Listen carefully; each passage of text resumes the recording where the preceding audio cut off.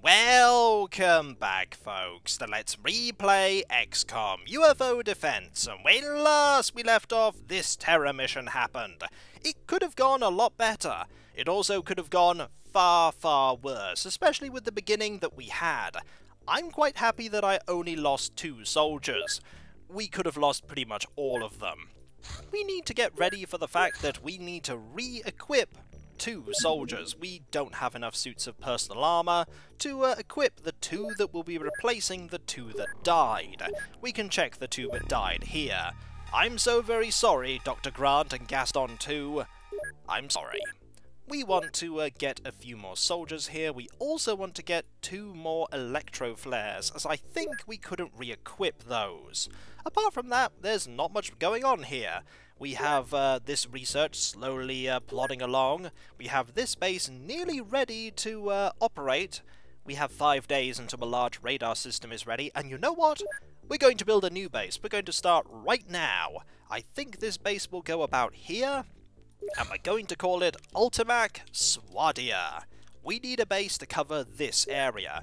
There are going to be blind spots in our ability to detect various UFOs, but we can fill those in as we move on in the months. We want a hangar here, and we want a general store here. There we go. This base will be ready soon, and when that base is ready, our ability to detect UFOs will increase this much. Over here, there might even be some overlap here, which means that UFOs that go from here to here, or here to here, we can still detect and we can go and shoot down. When this is returned, we will be able to recoup most, if not all, of the money that we used in getting the initial groundwork of that base ready. You are now there. We want to equip some stuff to the Sky Ranger when it's arrived. We also want to assign some soldiers to the... that is the wrong base. I will be doing that more often than you think. We want to assign 2 more soldiers. Welcome, Loopy McGoopin and number 9 to the Sky Ranger. Hopefully you'll do well. Let us just let time advance here. Actually, we want to go and sell some things first. We really want to sell things. We want to sell all of these rifle clips. There we go. We also want to sell this pistol and those clips, and I think all of these corpses. We want to get rid of them too. Nearly 1 million. Not bad. And within a few hours, we will get the Council of Funding Nations report, which says that they are very happy. That plus 1,000 really worked to our benefit. That said, if we hadn't have taken out that base, we would have lost 5 points a day for every day that that base was present. We do get a minor reduction in our funding from Russia, but everyone else is happy. So we gained over 500,000 extra funding. We have a lot of money. We're going to be using that money. We're going to be getting more tanks. We're going to be getting some engineers over here when that workshop is completed. The main reason being is you may think the engineers are not a good investment. Not so. 20 engineers there will be able to pay for themselves and also pay for the maintenance of that base. We definitely want some electro flares here, just in case we have a night mission. It won't be that long before the armor is finished, and then we'll switch over to a tank or 2. I say a tank or 2 because at this point I'm presuming that the tank that we build will inevitably get blown up, so we really need to have another tank ready. We want to equip some armor here. There we go, personal armor and personal armor. Eventually those soldiers that we have hired will arrive, and then we will name... Ooh! There is a UFO right here. Do we want to intercept that? We'll certainly try. I think I'm intercepting it with the Sky Ranger. That is a poor plan. I don't think we'll be able to actually reach this one anyway. It's probably, yep, too far away. Let us just have that return. Did I actually hire 2 soldiers? Maybe I... No, I did. I did. I just totally missed... Let's have a look here. We have... Did I hire 2 soldiers? I have 15 soldiers here. Where are those other 2 soldiers? We have 1, 2, 3, 4, 5, 6, 7, 8, 9, 10, 11, 12... No, they're on their way. That's the thing. They're on their way. If they are hired but not yet arrived, they're still counted as being there for the purposes of, hey, you have 2 soldiers coming. so that I don't do something like I was about to, which was get more soldiers. We're going to have Alice here. Your bravery is astounding. Your bravery isn't, but you do have a lot of stamina, so we're going to call you Helicopter Pig, for no particular reason other than I want to get an old favourite back. Helicopter Pig has returned. I quite liked Helicopter Pig when he was extremely high rank and excellent at killing everything. I can't hope that will happen again, but it might. The radar system at Ultimac Algo is ready, which means that this place can now detect UFOs. Very handy. Hopefully this will immediately pay off with some UFOs that we can take out. UFOs we would not have detected otherwise. That is the tank laser cannon. That's fine. We can now go back to making copious amounts of money. At a limited amount. We could lose 17 million a month, or we could gain 2.8. I'll go with a 2.8, thank you. Seems like a much better deal. We are at the wrong base. Let us just get the tank equipped here. The tank is just really useful, soaking up lots of firepower. Let us wait some more. Any UFOs anywhere. I'll accept any size UFO that's not large or larger. We could probably take on a medium one if we use both of our interceptors. That is a very small one. I don't care where that one is being taken out. Very small UFOs are extremely fragile, they're only manned by a single alien, and their purpose is infiltration. And we have lost it. We need to find that UFO. I'm going to guess that it's going to swing back round and come over here. I don't think it's going to go to the Arctic. There's not much to infiltrate at the Arctic. Anything here? Are you coming back? There you are! Intercept immediately. This one is likely going to try and run away because it is not equipped for a fight. I don't even think it has any weapons. It is very small. If we do a standard attack and any one of these rockets hits, it's just gone. There isn't even anything to recover. It's just debris that crashes to the ground. That's good, because we gain points for taking out that UFO. We also have the fact that that UFO hopefully didn't succeed in its mission, because if it was infiltrating a nation, it could make them withdraw from funding XCOM, which is bad. We don't want that to happen. They promise all sorts of things like prosperity, technology, not being attacked. I don't think the aliens are being sincere. Do we have any reason to believe the aliens are being sincere at this point? I don't think we do. I don't think we do at all. We have 2.7 million. That will go down when this is built, and then we get the workshop, the living quarters, and the radar system all ready to go. Days go by. Nothing is happening. General stores have been built. Good.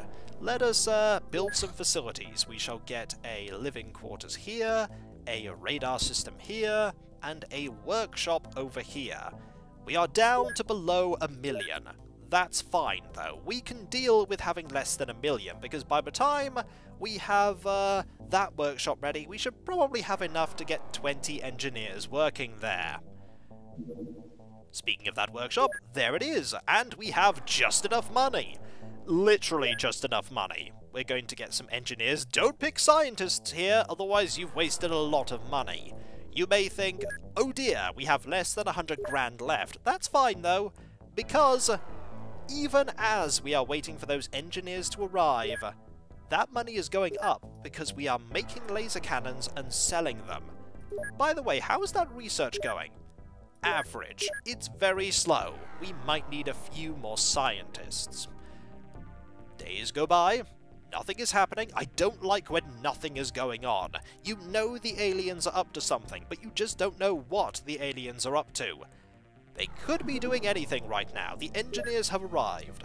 Set them immediately to start manufacturing laser cannons. 20 engineers can do a remarkable job.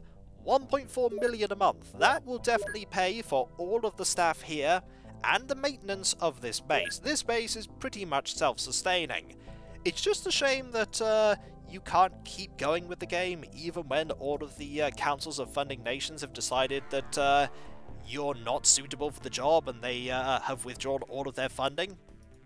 Mainly, that is there to give you an incentive to keep defending everything, and also it does make sense because you are building your bases in their territory, unless you're building in the Arctic or the Antarctic. But I think even then they would try and drive you away or stop you from doing things. If they think that their money could be better spent doing something else, there is a UFO. We're going to intercept that with Ultimac Algo's interceptor, and hopefully we can take it out. Is this UFO going to start a fight? The answer is it's going to try and run away. Too bad for you.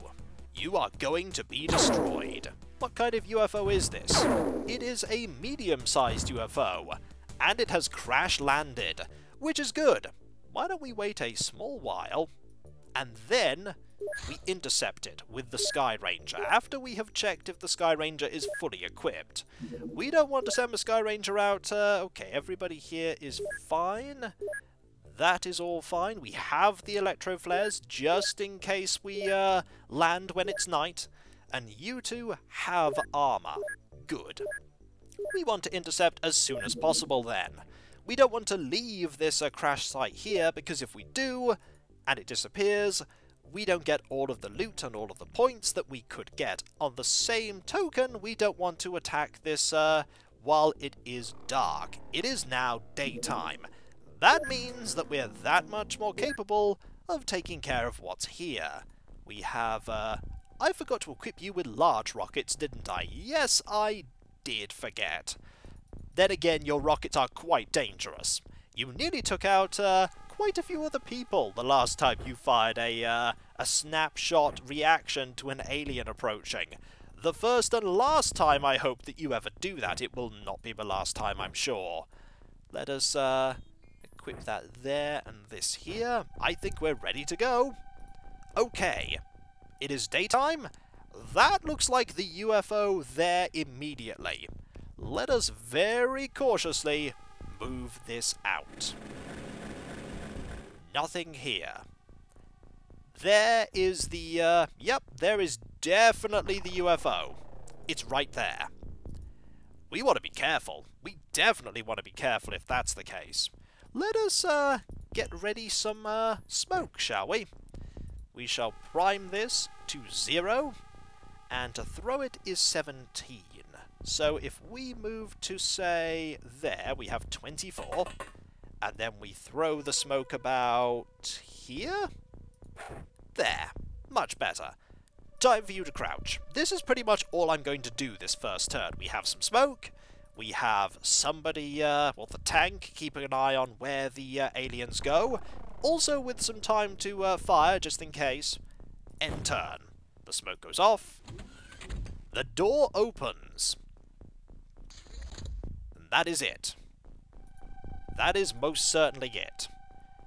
There can't be all of the aliens in here unless we've managed to shoot this down without destroying the Illyrium power source. If we have managed to do that, then there will be 4 or 5 aliens around. If we haven't managed to save that, then we will probably have 2 or 3. Or maybe 1. Okay, time for you to move. You have not seen anything. Okay, move over here. Nothing nearby? At all? I'm a little concerned about that. Where did that alien go? I don't know where that alien went. And that alien not being somewhere is bad. We could move you over here, but that is a terrible, terrible idea. I almost feel like waiting another turn, just to see what happens. Hidden movement. Nothing. Oh dear. We have no idea where the aliens are. No idea at all. Where are they? An alien left this craft. I've probably waited way too long in getting soldiers out, haven't I? I've probably waited way too long. Can we get someone like, say, Deacon out to examine? We can. Getting you here, though, is a poor idea. Getting you over here is probably better. By a wall means it's less likely that there's going to be an alien that's going to shoot you. There is no view from a window. We could get somebody by this corner. But I'm a little concerned about that way as well. I'm just very concerned in general. Not being able to see where the aliens are. Poor thing. Okay, Sadwick, we can get you out, but it will pretty much cost you all of your time units. But we need some soldiers out. And we also need to get the people with less experience. We'll turn you, we'll crouch. Everybody needs to crouch. We'll have you, this way. The tank is heading in that direction. The smoke will be here for a while. That is good. Awesome Possum could move over to here. But there is that window there. There's probably a window. Yes, there's a window up here as well. I'm concerned that there is an alien in this building. Or this building. Or this building. There could be aliens everywhere. What I'm actually concerned about is that I don't see any smoke coming out of this UFO. Maybe everything is intact in there, and if that's the case, oh dear, we are in some trouble. Awesome Possum, just move over there right now. Just move over there. Face that direction, crouch. You could do a snapshot, that's pretty much all you could do. End turn. Door's opened. The door opened. Did it close? I don't like that the door opened and closed. That's really bad. Do I dare look around the corner? Do I dare look around the corner? I do dare. There's an alien right there. Right there. Can I get a shot from here? Maybe. Move the tank round here. Can I shoot this alien from here? No, I don't have a line of fire. But I could maybe distract the alien. Yes! Aha! There are two aliens there. Right, we know there are two now, which means that we can deal with the fact that there are two. The tank served its purpose. Now I want you to face that way. You are facing that way. Good. We want you to take some reaction fire, or rather just fire. Miss. That's a hit. Now, can you shoot again? You could shoot again and then move to cover. That's what I want you to do. Shoot. Excellent. Move back to cover. We know that there is an alien over there. We know there's an alien there. We could wait for the alien. We could go over and ready to shoot the alien. Not with Awesome Possum, though. Deacon, maybe. Actually, Awesome Possum, face that way. Because if anything, we want the front armor facing towards where the aliens could be coming from. Go over here, Deacon. Go over here. Turn. Crouch. If we want anything, we want people ready to shoot. Barry, I think it's time for you to move out. I think it's time for you to go over here. We need to, ready for the possibility that we may get flanked. Crouch there. And I think it's time for Sub-Zero to move out. Probably over to here. You have a lot of time units, which is good, because we need all of those time units. We'll have you face in this direction and crouch. You actually have enough for a single snapshot, should we need it. Angel, move up. I don't want you to actually do anything just yet, because, we need your rocket as a reactionary thing. Also, we want to be very careful with your rocket. I think, actually, you're remarkably accurate with them now. 73% on an aimed shot. That's pretty good. It goes up if you were to crouch. Chances are the tank is going to absorb a lot of fire here. Let's hope that happens. Movement. You're going that way. And there's a shot there. So there was another alien. And that shot did very little. Which is good, because that means that we can then try and go round and take care of that alien that moved away. And when we come back, folks, we will try and deal with the remaining floaters that are in this surprisingly intact UFO. Considering that we shot it down with even more powerful missiles than we normally do, I'm surprised it's so intact, and this is when we go into the UFO and there's nothing but smoke and death. That's quite likely. Let's see if we can take out this alien and deal with the alien that went around here. We know an alien went this way. It's very unlikely the alien went this way and then back to take a shot. At the tank, by the way, that took no damage whatsoever, front armor is certainly the most powerful armor this tank has. Don't let it get hit in the side or the back. It'll blow up, like the other two that blew up. Oh, Tanky and Tanky 2. This is Tanky 3, the most tanky tank we've ever seen. It's really not the most tanky tank. It might be, though. And so, I'll catch you next time, folks. And I'll see you then. Later.